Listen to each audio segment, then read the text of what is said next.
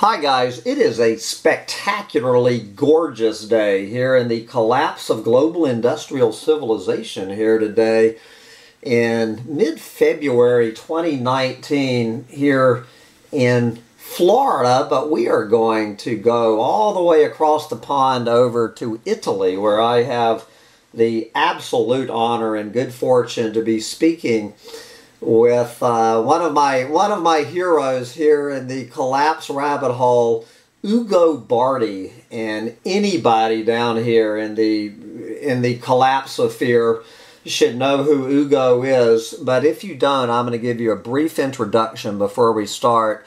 Professor Ugo Bardi is professor in physical chemistry at the University of Florence. He is the author of a number of books and articles on the subject of mineral resources and their depletion.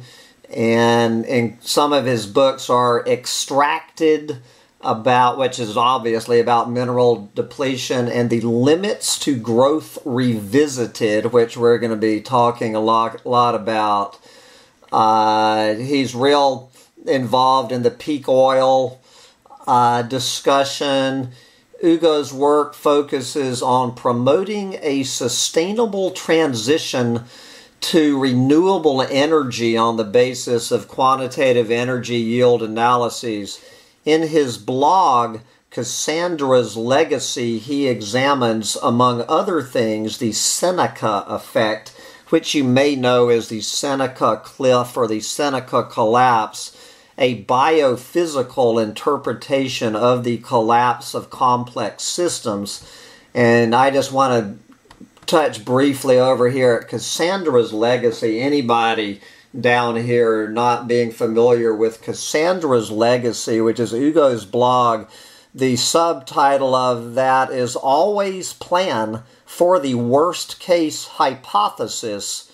And Ugo says about Cassandra's Legacy, this blog deals with the future of humankind in view of such things as the overexploitation of natural resources and the effects of global warming.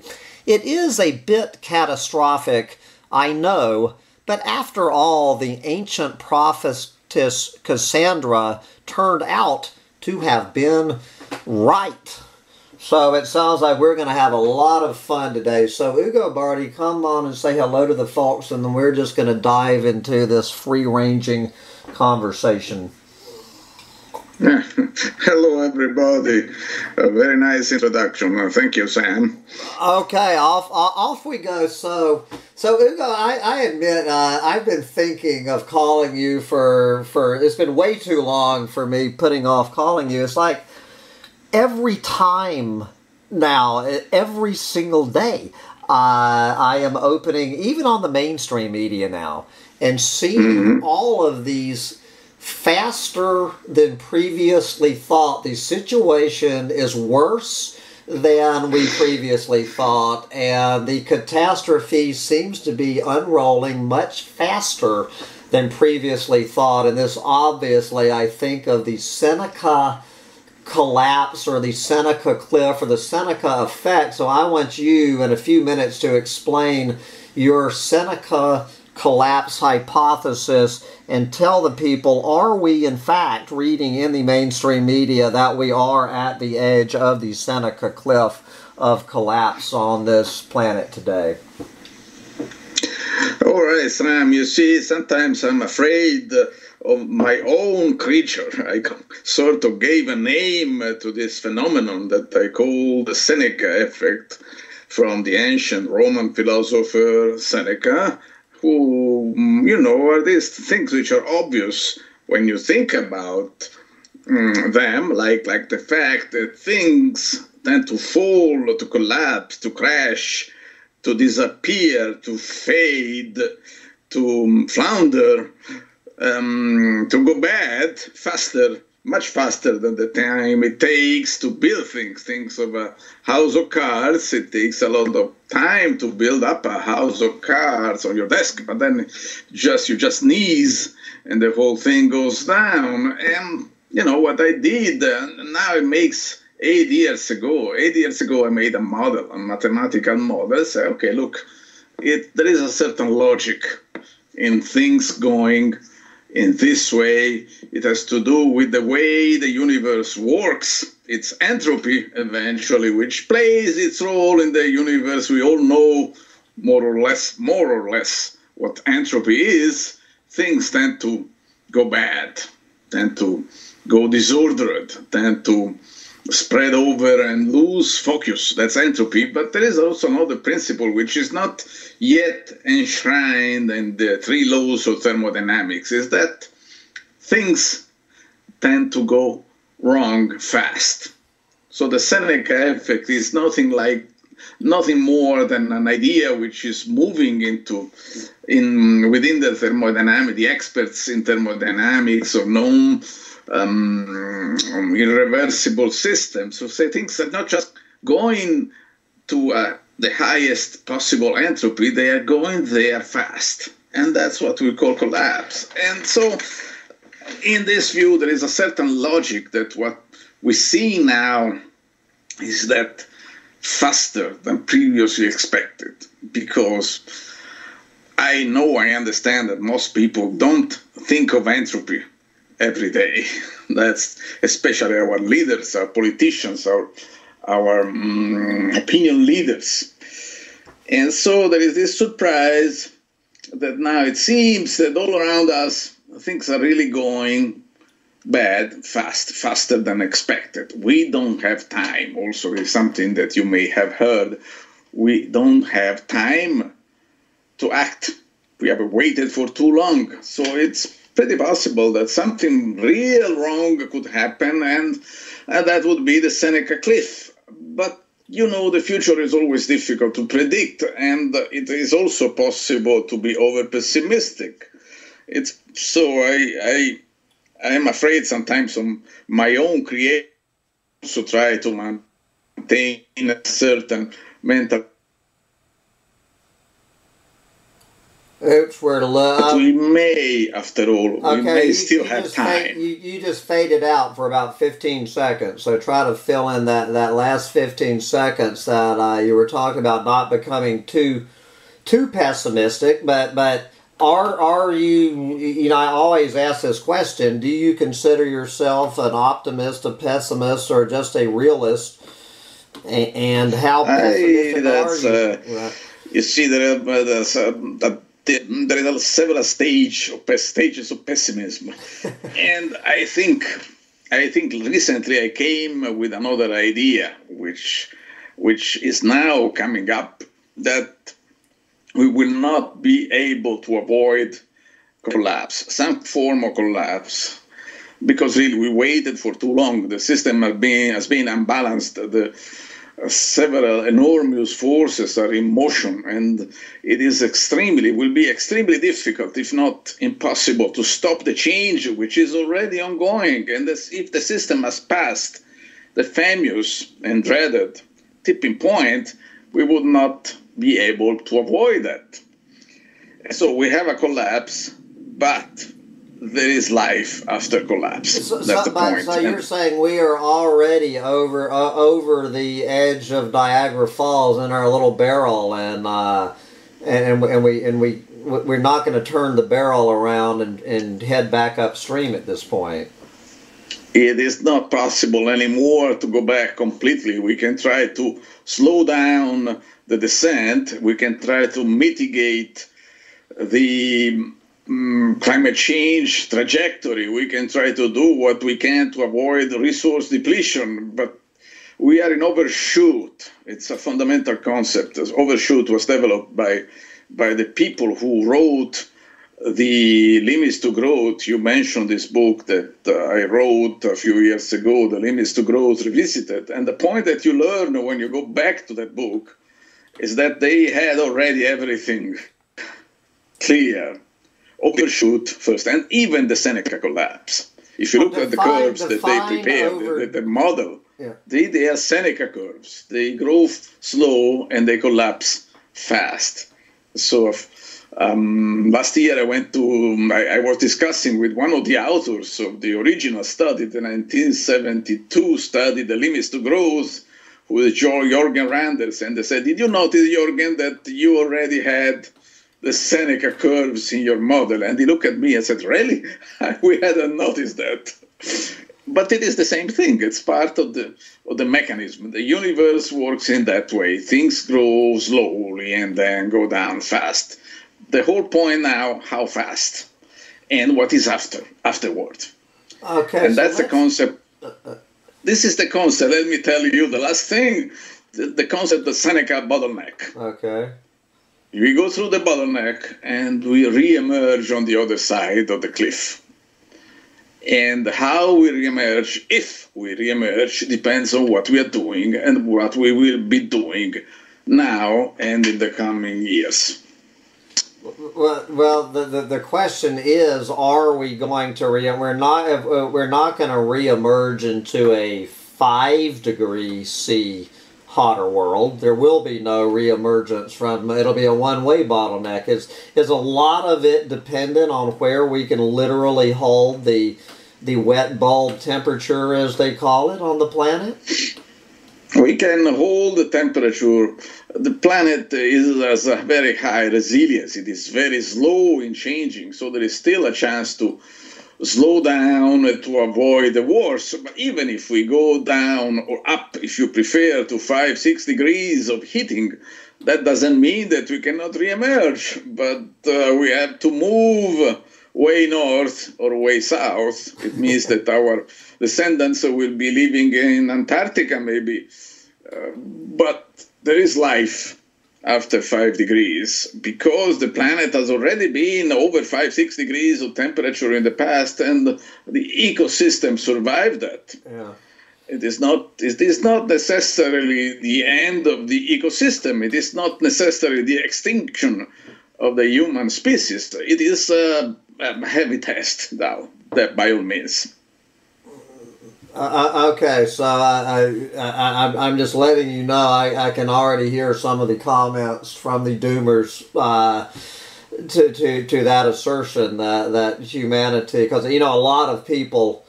I just want to, obviously, Ugo, you are not of the camp that humans are going to be extinct by the year 2026. You are not in that camp. I think it's safe to say. No, emphatically no. That's idiocy. It doesn't work that way. Especially is a moral failure to start saying that. Maybe it will happen. I mean, it's like you, me, as single human beings, we may die tomorrow. How do we know? It could happen, but we cannot sit down and say there is nothing we can do since we are sure we're going to die tomorrow. No, that's a failure of lack of moral fiber. We have to fight. If there is a chance to survive, we fight to survive. Okay, so I just wanted to clear that for the record, but okay, let's divide it up this way, as I call it, the increasing depth of the doomsday prophecy pool, because you address, and this channel addresses three depths of collapse. And one, I want you to speak briefly as a non-American. I don't want to spend too much time on this. I notice your newest Cassandra's Legacy is talking about this. Is number one, the collapse of the American empire, the United States empire. Let's speak for a few minutes. Then we've got global industrial civilization in the middle. And then, of course, the biggest one of all is the ecological collapse. This is a lot to put into the next 30 minutes. So let's give the American empire. Let's give it 6 or 7 minutes, Ugo. What is your prognosis, particularly in the age of Donald Trump? How long does the American empire have left, brother, before we're toast? No, it's okay. It's so fascinating. You see, you look at the Roman history, because that's the prototypical empire, the first great empire, so similar to our empire, and we are following exactly the same path in terms of the American empire. And so the Roman Empire was based on mineral resources, which was gold, extracted from the Spanish mines of the empire. So the gold made it possible for the Romans to be a military empire. They were conquerors, they were dominators, so they were dominating the Mediterranean, Europe, Northern Europe, Northern Africa, and so. And of course, when they ran out of gold, then they said, well, they had no hope to continue, and they disappeared, although they tried their best to keep going. And that's exactly what's happening now to the American empire. The American empire is based on mineral resources. These mineral resources are gradually fading, not because we are running out of anything, but because it is becoming more and more expensive. So the empire needs to spend more and more money in mineral resources, which then are used to build up a bigger and bigger and bigger military apparatus, which is so expensive to become a negative value for the empire. It's spending so much money for the military system that they will never be able to keep going for a long, long time. So that's where we're going. Let's say that the Roman Empire fortunately didn't have nuclear weapons, although the American Empire does. So the risk is now that if you really are catastrophistic, that somebody may want to use nuclear weapons, and now we are not in a condition to be able to re-emerge out of a nuclear holocaust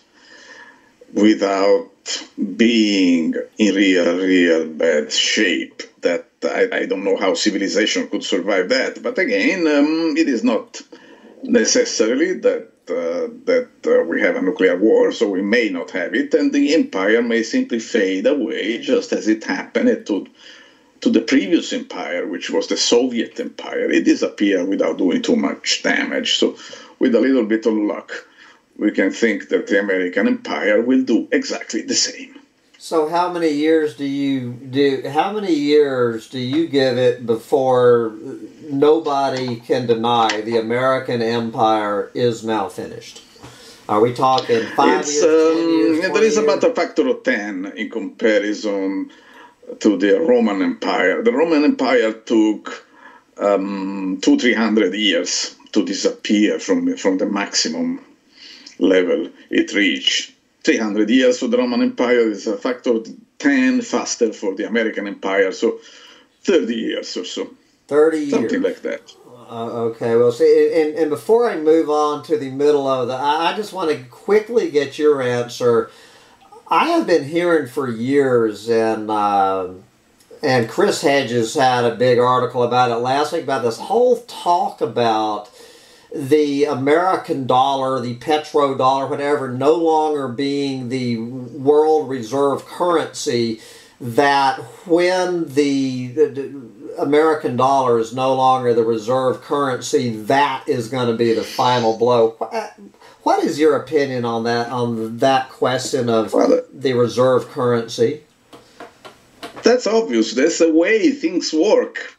The Roman Empire was based on currency. The currency was called, there were several kinds of currency, the aureus, the sesterces, but it was metal money. But it doesn't matter if the currency is in metal as it used to be or in paper as it is now.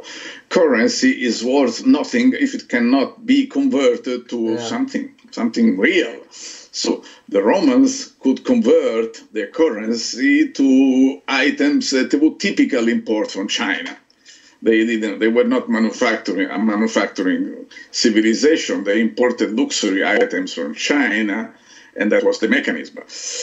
The American Empire exists. The dollar is based on the dollar, and it exists because the dollar can be converted into crude oil. If cannot be done anymore, the dollar is useless. And so there goes the empire. That's so simple.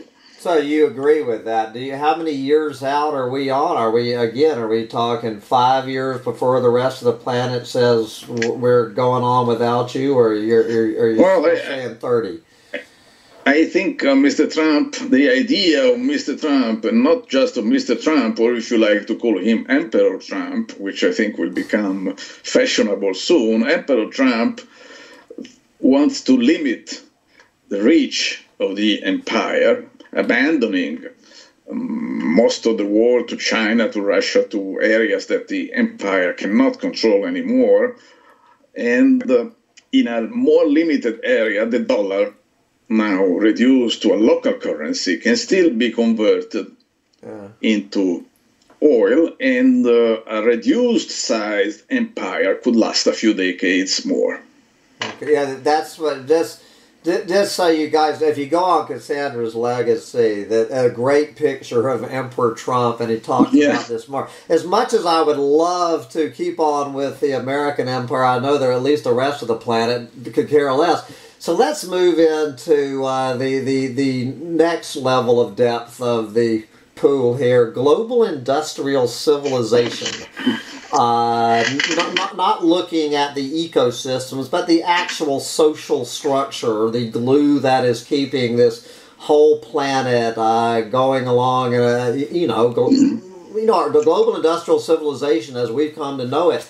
How many years before we unquestionably hit the limits to growth and can no longer keep having infinite growth on a finite planet? How many years, and what's it going to look like when we hit the wall?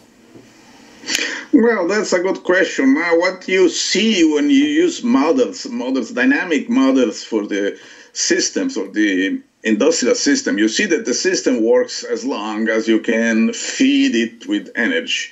You have a flow of energy into the system, and the system grows in complexity. It becomes what we know and what we call the industrial civilization, a civilization in which you can buy things, get things from transportation, heating your home, having clothes for against the cold, food or whatever you need to buy. And this system works because it processes mainly energy. Energy, in this case now, has a cost. And so the point is that if you want to flow the system, to supply the system with energy, you need to spend energy. There are simple models which can explain this. And the point is that the efficiency of the system is going down. And if the efficiency of the system goes down, it becomes difficult for the system to continue to produce items that create the complexity of the system.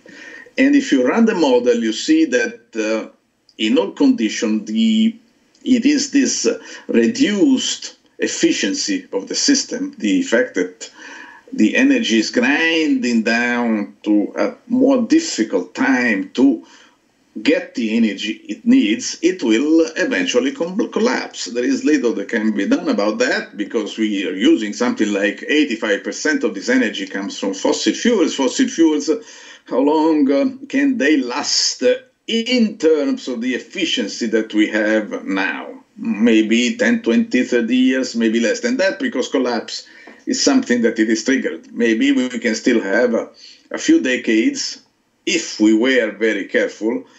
But if we are not, a big financial collapse will make it impossible to exploit fossil fuels, even though they could be still exploited for a while. So the problem is a problem of organization, of system, of how the various elements of the system interact with each other in such a way to be able to keep going up to a certain point. In any case, my point is that we will be better off if we try, starting now, to build a substitute energy source to fossil fuels, because fossil fuels are not 100%, they're 85%.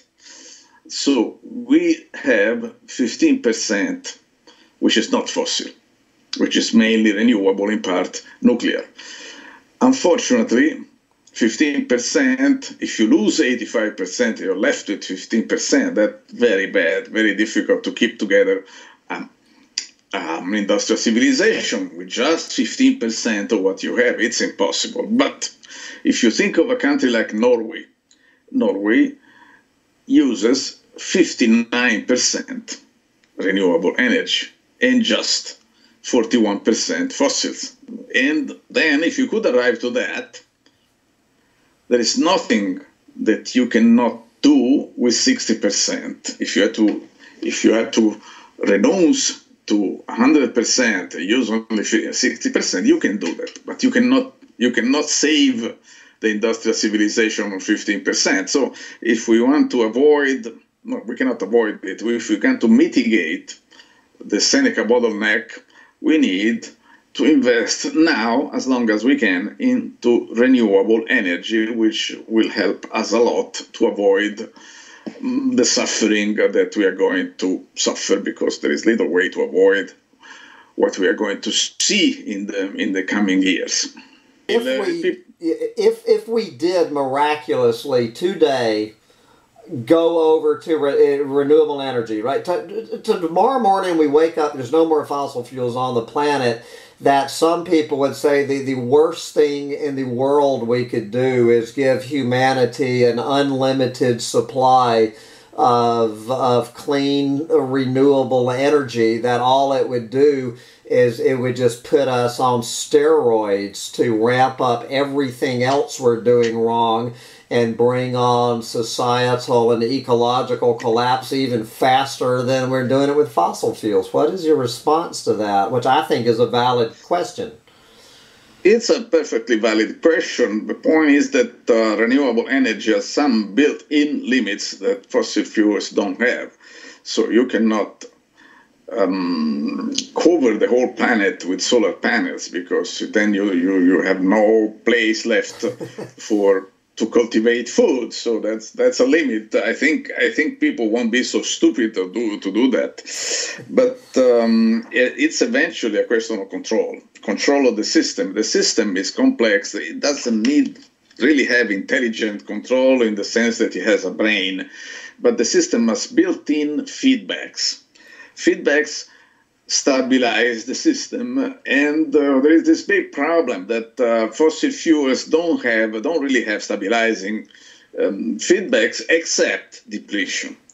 Depletion acts as a delayed stabilizing feedback. When it starts to kick in, then it is too late, because you're already in overshoot and you are falling down the Seneca cliff, and then the system controls. The system is telling you have to stop, but it tells you that late, very late to suffer. A system like based on renewable energy start telling you, okay, you're building these panels, but be careful because you're covering too much land. So stop doing that, and everything will stop there. You don't have to collapse, but you have to slow down. So renewable energy as a feedback system, which is not so adventurous, roller coaster style as the fossil fuels. So that's, you see the point. So it is a different kind of system with different kind of built-in controls, and it is possible to stabilize it. We haven't ever done this, but we know that agricultural civilization, which are also civilizations based on solar light, that succeeded in controlling and stabilizing the system. It is possible to stabilize a system based on renewable energy because it has already been done with agriculture. Okay, again, I would like to, as I could easily pursue this line of questioning for the second half of this interview, but there's I'm trying to put a 30-year career into less than an hour here, Ugo. So I need to move on a little bit. I want you to talk briefly about, the limits to growth. Now, I believe way back, going on 50 years now, they were talking about, I think their model came out most likely that we were going to be in serious deep kimchi around 2050. And then you wrote your own book, Revisited. Are you still seeing 2050 as a rough yardstick when it's really going to be obvious that things are not the same on this planet? Well, it's you see, the limits to growth was such a big thing, so advanced, so incredibly advanced, so innovative. It was fantastic, and as you would expect, it was not understood. at the time, and still it is very difficult to understand it for most people. But it was a fantastic advance of thought. There was some concept which did not exist before. Think about the concept of overshoot. Overshoot is obvious for us, not for everybody. Let's say for some people who are concerned about the environment, are concerned about growth, are concerned about our long-term survival, then the concept of overshoot is fundamental. But it didn't exist before 1970. Yeah. It was an innovation. It was that, wow, that's okay. Why that? If you ask to an economist, economics as a science, it doesn't have overshoot. It doesn't exist inside economics as a science. So they cannot understand some phenomena which nevertheless happen. In economics, there is nothing like a Seneca cliff. Because the Seneca cliff, the economics is always assuming that we go slowly into a near equilibrium condition. So if you cannot climb a mountain, you will never fall down from a mountain. So you see the difference.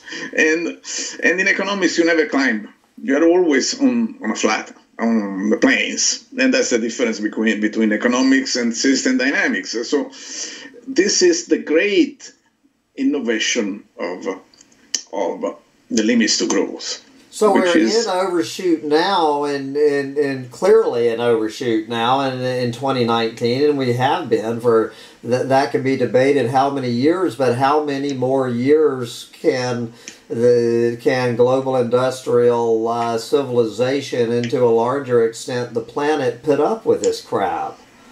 It can go like this, not very long. I think there are some evidence signs that we're going to some kind of financial crisis or war, either one or both, maybe even both. But if the system were to be left alone and not disturbed too much, it could still going for a decade or two. Actually, anyway, the basic elements of the scenarios produced by the limits to growth in 1972 said that we could collapse around the first 2-3 decades of the 21st century. So that's a possibility. I think it's even likely because the system cannot keep going. It is very clear if you live in Italy, as I do, you see we are collapsing. We deny that. We don't want to say this to anybody, but it is politically incorrect to say Italy is collapsing. But if you live here, you realize that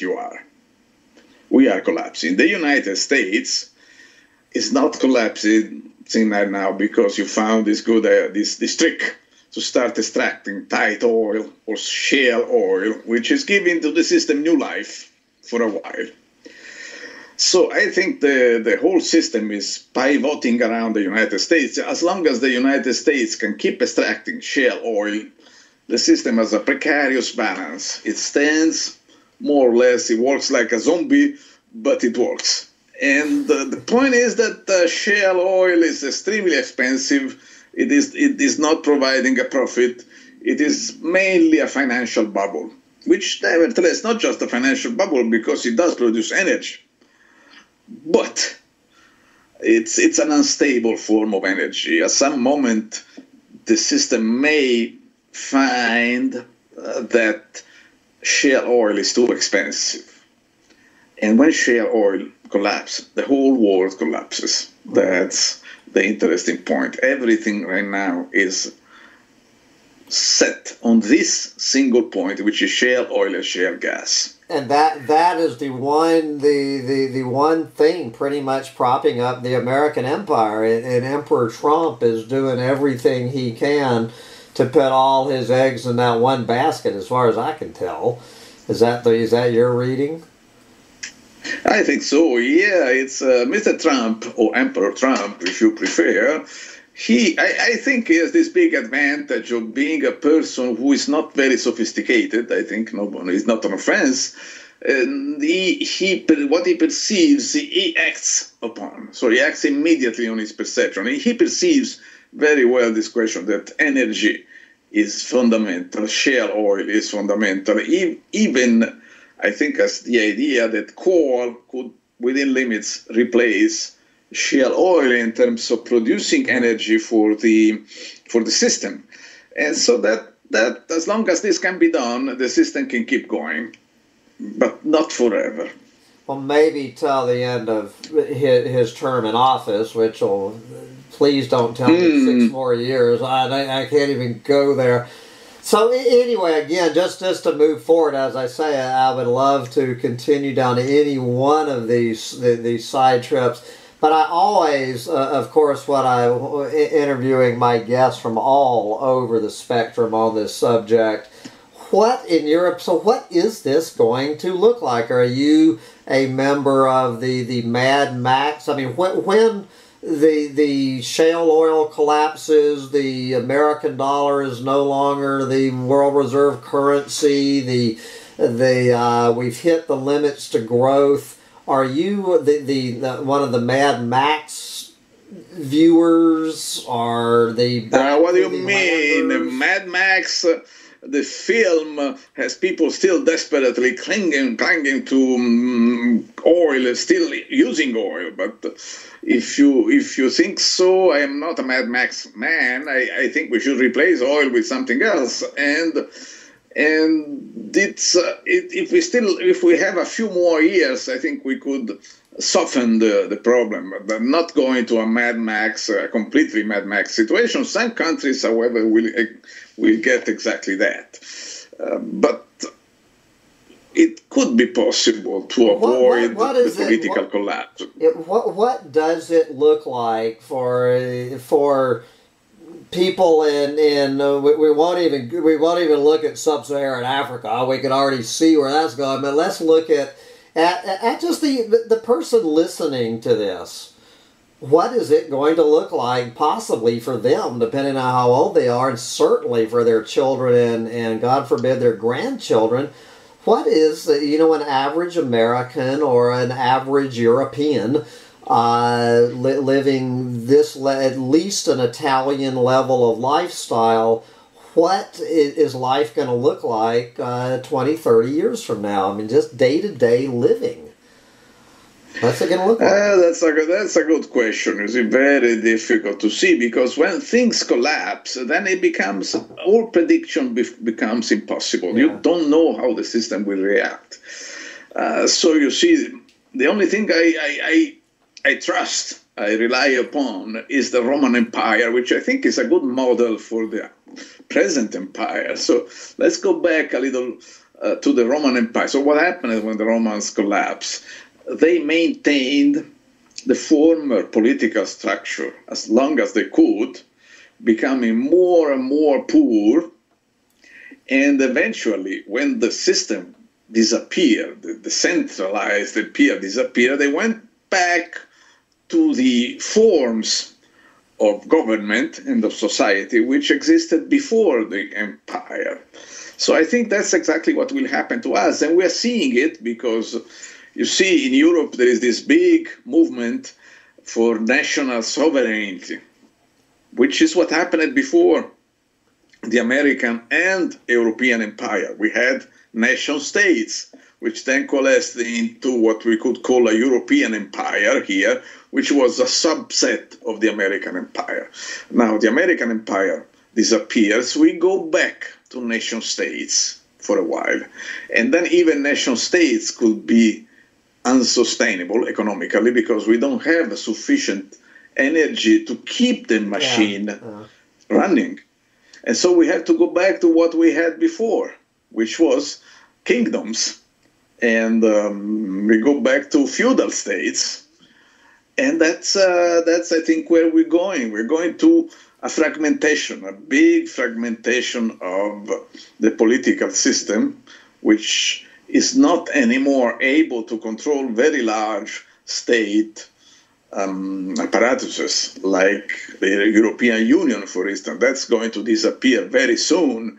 Give to the European Union, how many years would you give to them? 5 years, maybe, or 10 years? They can disappear any moment. So you're looking at certainly a much more localized, shattered, localized economy of kingdoms and fiefdoms. Is it going to be violent warlords and stuff, or is it going to be hippies out there in their organic gardens? Well, not that I like the idea of living in a medieval situation. Well, I don't know how happy people were at that time, but I think it was very hard life. I mean, it's not something that anyway we can decide. If we cannot afford an empire, we cannot have it. And if we cannot afford a state, we cannot have it. We have to go back to a castle and a village. And that could be. Depends how much energy we are able to supply to the system. If we supply energy to the system will grow and will develop what we call a civilization. With zero energy, we have no civilization. Now, obviously, it seems to me, again, I'm certainly not want to put words in your mouth, but obviously what you just described is not going to be a planet of even 7.6 billion people, much less the 10 or 12 billion, whatever the UN is calling for by the end of the year. Where is in a lifestyle like that, what are we looking at in terms of a global population under that scenario? Well, I think that when the Roman Empire collapsed, the European population was, at the beginning, it was, I think, I'm citing from memory, but it could be a few 100 million people, the Roman Empire, maybe 200 million, the whole Roman Empire. So it went down, but down really to Europe was maybe a few tens of millions of people. You can believe that. So unfortunately, if we have a political collapse, we cannot sustain the population at the present level. So many people are worried about population. They say population growth is a problem. No, I don't think that's the problem. The problem is population decline. Because I broke up. Just repeat what you just said. Did you say that you don't think population growth is the problem? It's going to be a massive population decline. Talk about the Seneca Cliff. I mean, I see the population collapsing from, let's call it 8 billion to whatever in a matter of less than a decade. Do you agree with that, or? Yeah, that's it. I think we are going to see a population collapse because we already seen it in similar situations. It's not that I am pessimistic or that let me repeat. It's not something that I like the idea. I hate this idea of seeing people dying. But for this reason, I propose to build up as much renewable energy infrastructure as possible, because this will help reduce the population decline and possibly stabilize it to a level which is sustainable, because it is still the question of the Seneca bottleneck. It depends how down we go. If we go to the bottom, then we do not re-emerge anymore. Okay, so let's finish out with that. So we're good, Laura. So we're 45 minutes into this. So let's get into what I call the deep end of the doomsday prophecy pool. And the big difference between the collapse of every other empire in history and this one is the ecological, environmental collapse overshadowing and encompassing all of these, quote, smaller wheels within the big wheel. The Romans and everyone else were not facing the sixth mass extinction. They were not facing the plastic crisis. They were not facing the climate change going into however many degrees. They weren't facing the blue ocean event. This is the first time we have ever been here, and the whole planet is here. And my question to you is the big kahuna, which is the ecological collapse, which is most of what I'm talking about when I'm talking about the worse than we previously thought, faster than previously thought. What is your view of all of that big wheel that holds it? Are all of these smaller wheels going to be able to have any chance when the big boy goes?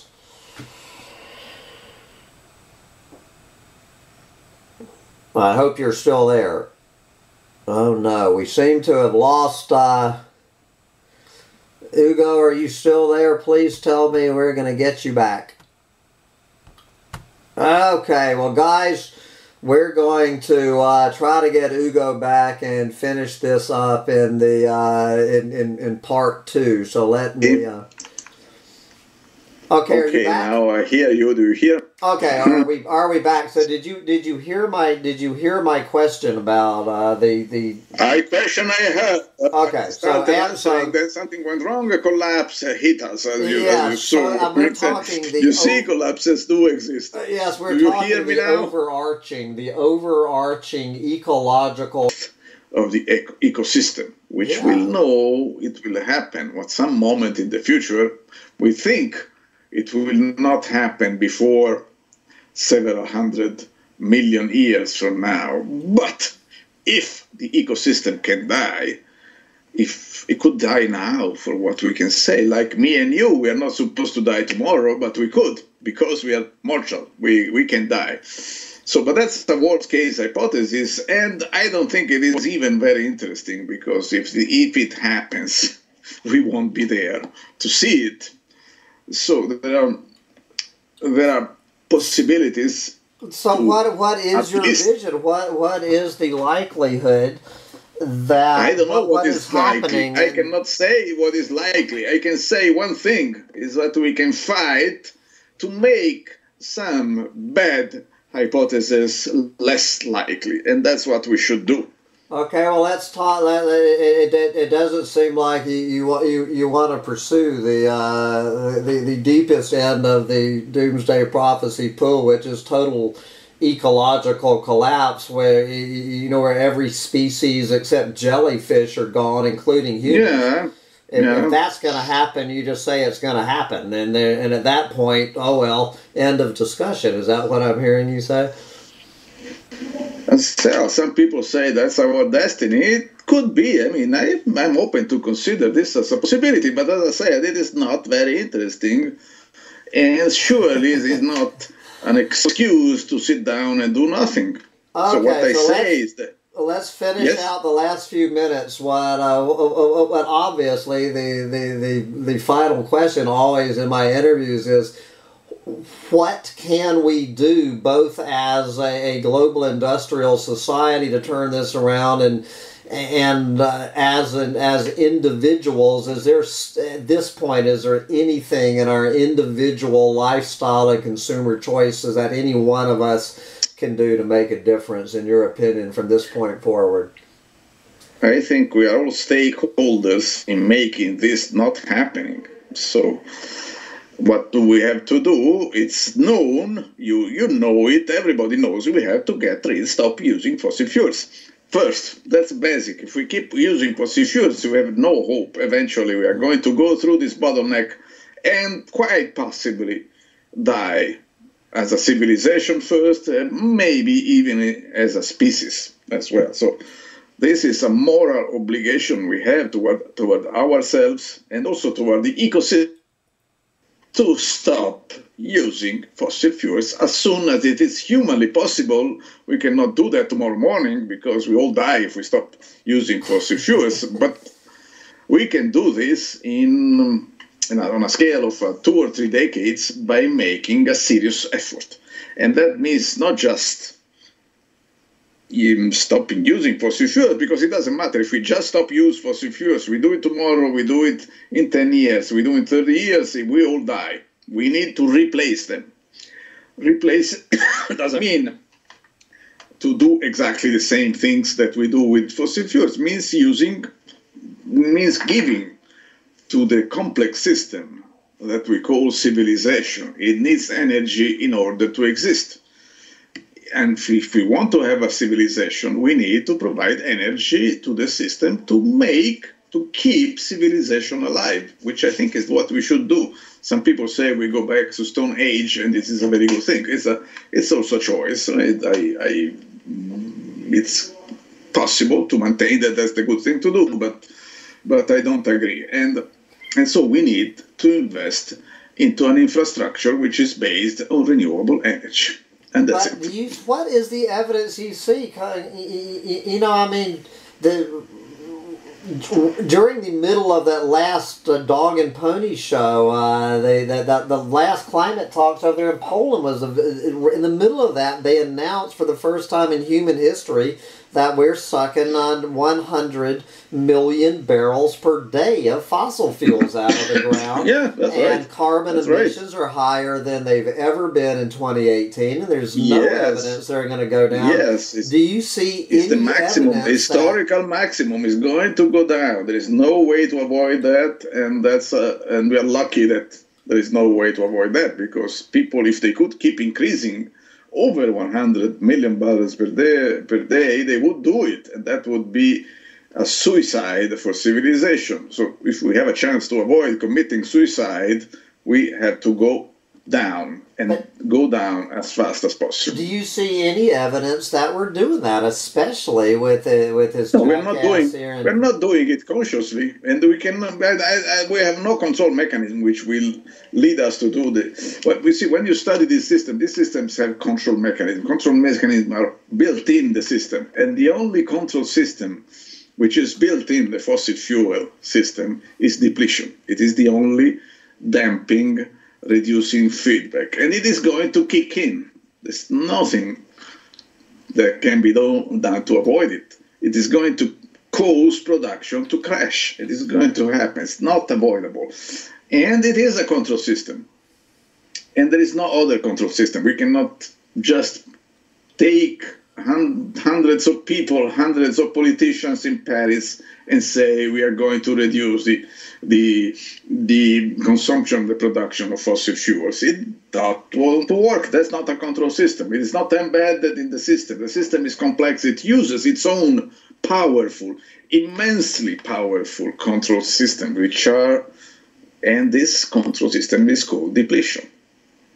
And depletion will destroy the fossil fuel industry. But is it going to happen in time to make a difference to the outcome of global industrial civilization or the biosphere? We are going to see that. It's an interesting race. We'll see.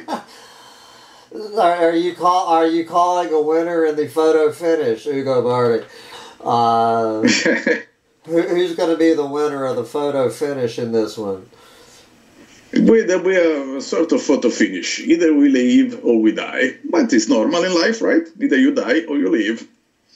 Okay, so well, Ugo Bardi, I really appreciate this, but we're going to have a collapse of global industrial civilization in less than 5 minutes. So I want you to stick around after we hang up, but I always ask my guests to close with this. If you were not talking to Sam Mitchell at Collapse Chronicles, but actually had the mainstream media sticking a microphone in your face and saying, Ugo Bardi, you have 60 seconds to send your message out to planet Earth, what would that 60-second mainstream media soundbite sound like from Ugo Bardi as we head into the next phase of human civilization?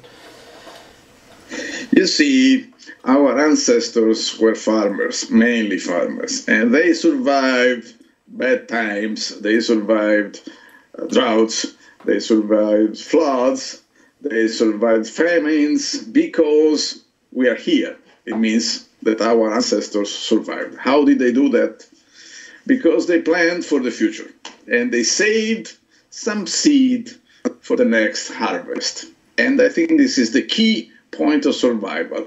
We must save some of our resources for the future, as seed for a new harvest for our descendants. There you go. That was very poetic, and I hope it was poetic and prophetic. We will see. But anyway, folks, again, if you are not familiar with Ugo's blog, Cassandra's Legacy, I'll put the link onto here where you can just dive into this man's mind. He has a lot of excellent essays over on resilience.org. several books, and I'm thinking I didn't have time to get to it. Hopefully, some new books coming out in the near future. And when your new book comes out, we'll have another discussion. But right now, we have to wrap this up. So again, stick around for just a minute after we say bye. But Ugo Bardi, we really, really appreciate you taking this time out of your busy schedule to talk to us, and keep up the good fight. Okay, thank you very much, Sam. It was a pleasure. All right, guys, hang in there, and we will see you next week. Bye, guys.